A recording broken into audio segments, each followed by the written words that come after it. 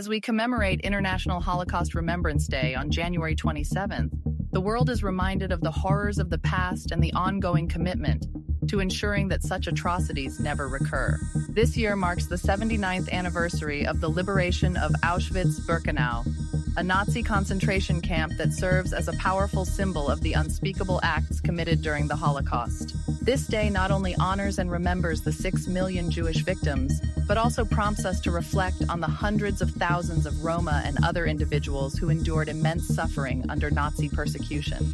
Given the events, particularly the abhorrent terrorist attacks carried out by Hamas against Israel on October 7, 2023, the importance of this day has become even more profound. President von der Leyen's statements in advance of International Holocaust Remembrance Day emphasized the growing presence of anti-Semitism in Europe, shed light on the renewed anxieties faced by European Jews.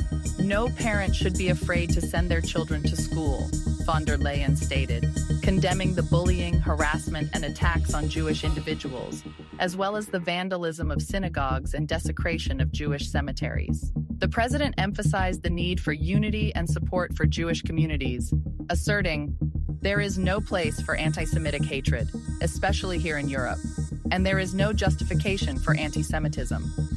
This call to action is a reminder of the dark times in history and the importance of standing together against hatred. The European Commission has taken measures to address anti-Semitism and promote Jewish life. On October 5, 2021, they introduced their EVER strategy to support EU countries and civil society in this regard.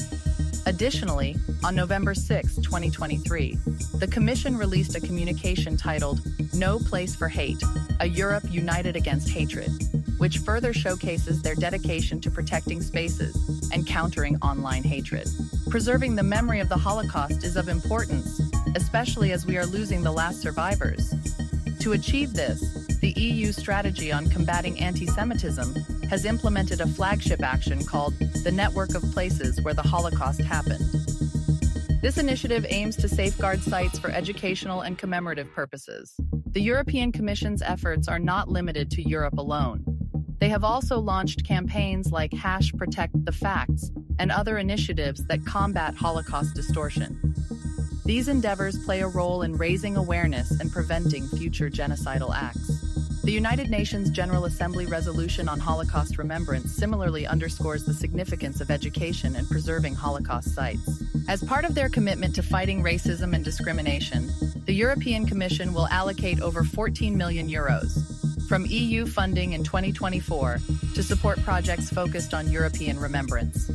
This financial support aims to strengthen remembrance efforts, enhance education and research in this area, as well as combat denial and distortion surrounding the Holocaust. On this International Holocaust Remembrance Day, let us heed President von der Leyen's words. "If Europe fails the Jews, Europe will have failed us all. Never again is now." It is our collective duty to remember the past and ensure a future where Jewish life can thrive without fear and where anti-Semitism finds no shelter.